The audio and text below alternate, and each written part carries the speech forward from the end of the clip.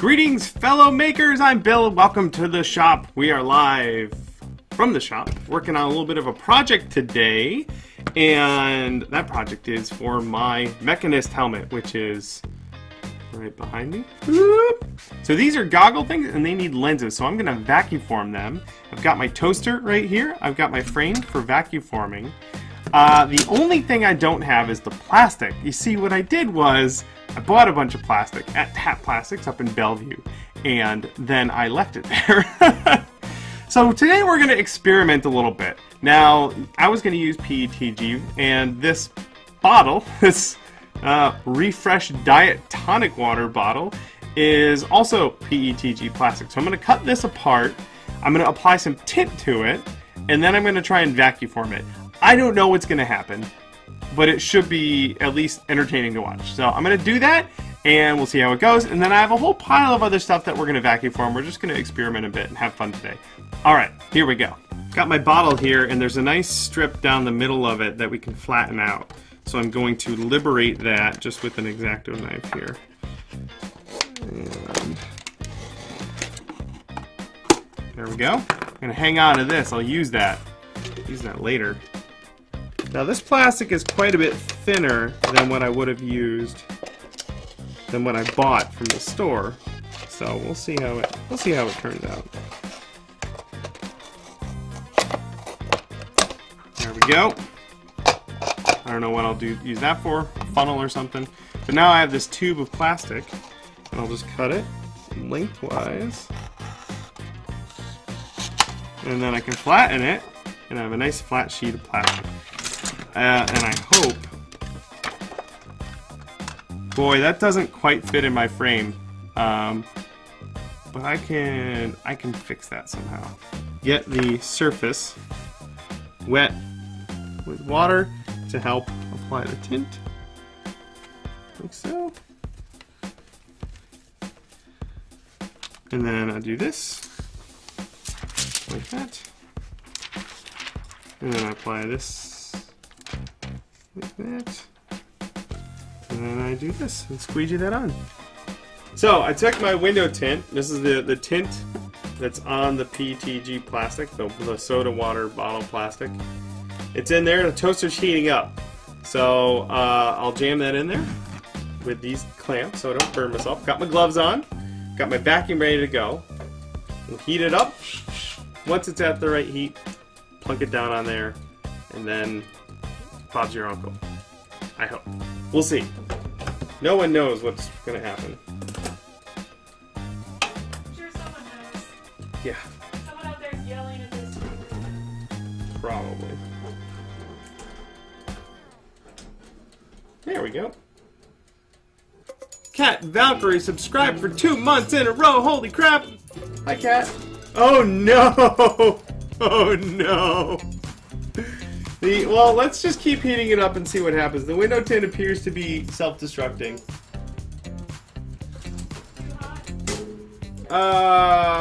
Everything.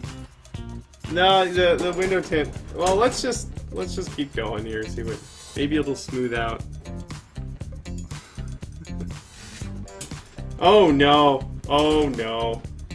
Everything's going pear-shaped. You know what? I think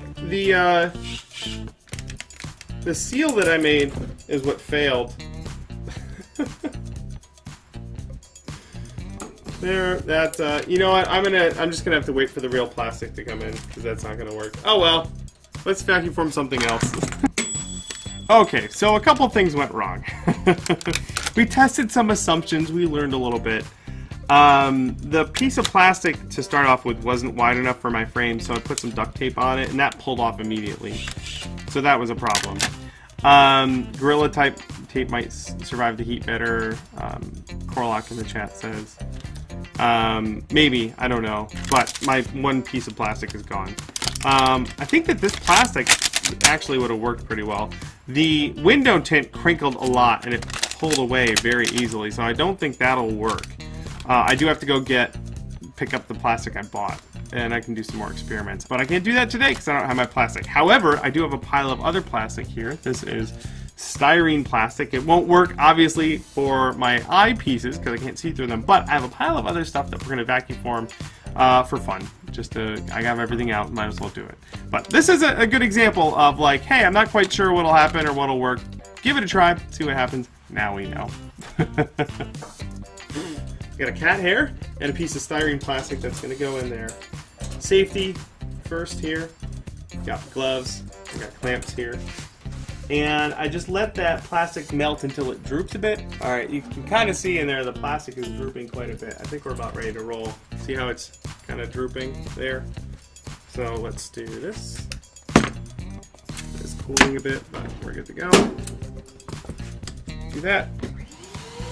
Ah.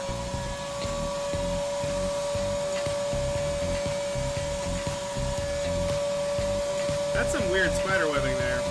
There you can kind of see the pull. I don't know why I got... Oh, it came right off. Oh, that's nice. I don't know why I got that weird spider webbing going on. It might not have been hot enough. Yeah, maybe. I did hold it out for a while. But there, that was what the plan was to do with the clear plastic. What's cool now is these held up pretty well. We could just do that again if we needed to. Yeah, but I'll cut these out and reset and do it again. Da, da, da, da, da, da. You have 5 seconds to defuse the bomb.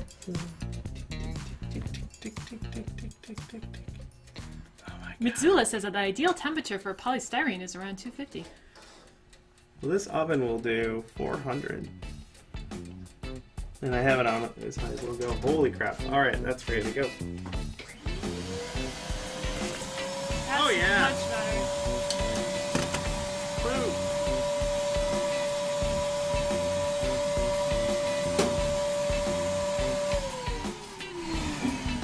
Yeah, that went a lot better.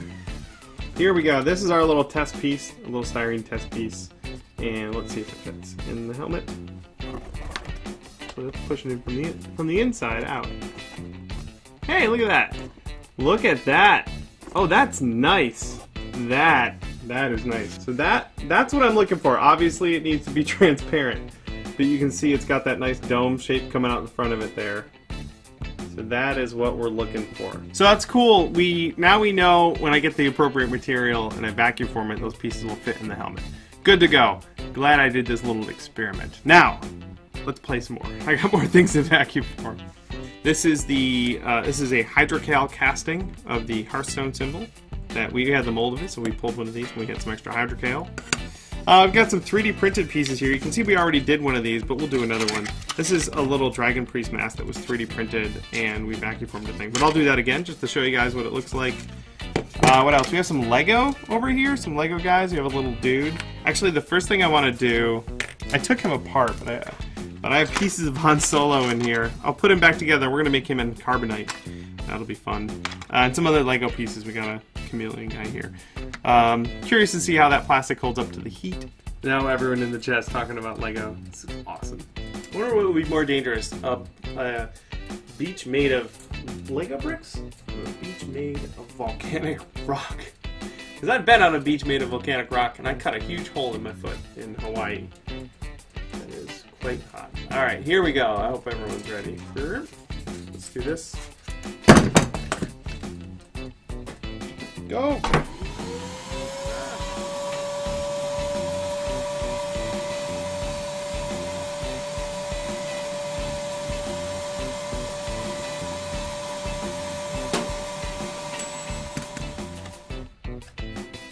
Well, there's our guys embedded in plastic.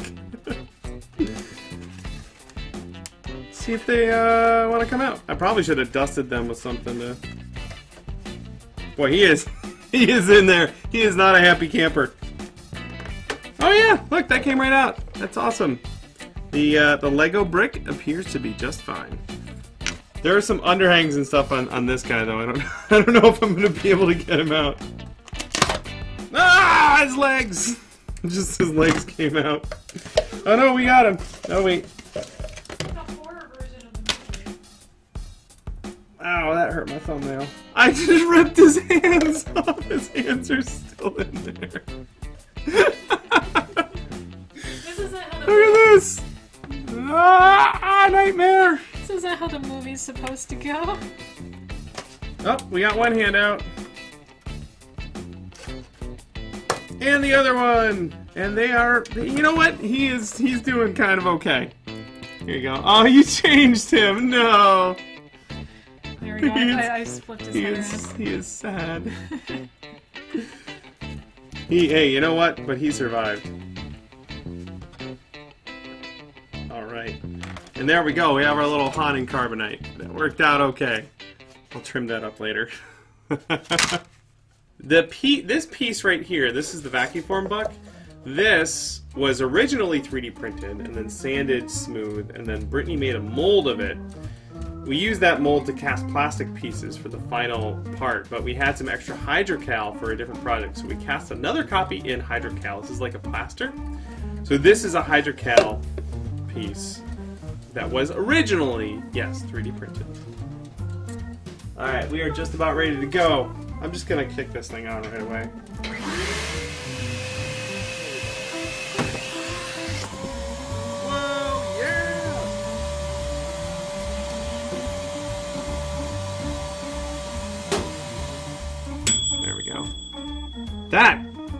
That pulled almost perfectly.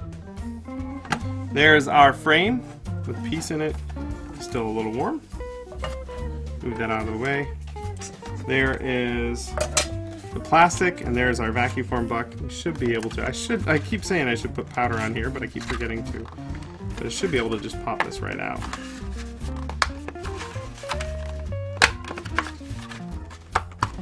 There we go. This is still good. We can do another pull on that. And there is our hollow vacuum formed piece right there. Woo! Oh. Hey!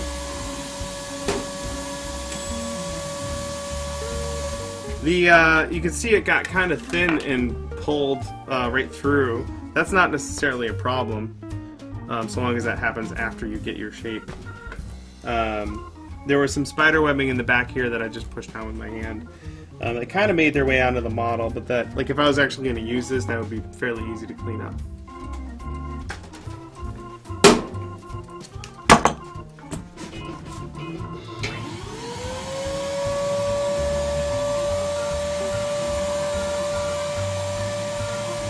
There we go. You know what? Oh, it rounded quite a bit. There's the pieces that we did there, and we did a quick test on some foam, some EVA foam, and that rounded quite a bit. The people in the chat wanted to know what would happen if you vacuum formed an EVA foam prop, and it compressed a bit. It is fairly dense, but it did compress quite a bit. There's our pieces there. That is the EVA foam. Yeah, it's rounded over quite a bit. It's actually nice and smooth. If you need to smooth your EVA foam, that's one way to do it. But if you look at it from the side, it's kind of domed a bit. So I can't recommend vacuum forming your EVA foam props. Here is our other tool test. This thing worked like a champ, just like that. And now I have a perfect copy of this guy. If I need a prop like this for, here, let's cut it out real fast. For like a convention, if I need something quick that's con safe and lightweight, then there you go. Okay, it's not perfect, but like I was saying, if you need a prop piece real fast, that's a good way to do it right there. Put that in my pocket. Well, that was awfully fun today, you guys. We vacuum formed some stuff. We had some successes, some failures. We learned an awful lot, but mostly it was just really fun to experiment. I'm particularly fond of the Han Solo in Carbonite and how he turned out right there. Pretty neat little fella there. I was impressed how well the plastic, the Lego plastic, held up. This little prop thing here, if I were to do that worked out really well, especially because it was so fast. I can paint this up, have a prop done in no time. Brittany ran in here and painted up the Hearthstone symbol, just threw some copper rub and buff on there, and that's pretty nice right there. Again, all of these things were done really, really fast using the vacuum form table. We have a really good vacuum form table video you really ought to go check out. We'll link to that down in the description. It's how I built this guy right here that we used on today's live stream. you didn't get to check out today's live stream, well, you better go follow us on Twitch. That's twitch.tv/punishedprops. You'll get a notification from when we go live. It's usually Tuesdays at noon Pacific, and then we do our Q&A live show Thursdays at 5 Pacific. So see us over there. I hope you guys have been inspired to try building your own vacuform table. This toaster was $8 at Goodwill, so the barrier to entry is very low. I hope you give it a shot because it's an awful lot of fun, and this is a reminder to experiment, try things out, see what happens. That's what we did today. Learned a lot, and we had a lot of fun. Until the next live stream, you guys, go have fun playing your shop. We'll see you.